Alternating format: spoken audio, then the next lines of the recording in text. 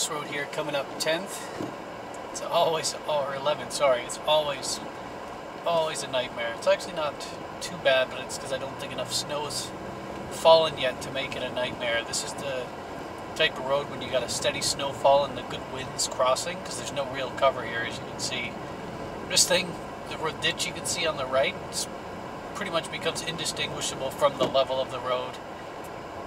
You can kind of see, I don't know if you can, there's kind of some drifts building off into the field there. If the snowfall rate keeps up like it is, this will just completely fill in this ditch section, and then you don't really know where the ditch is anymore. This road's a classic. It always gives you trouble.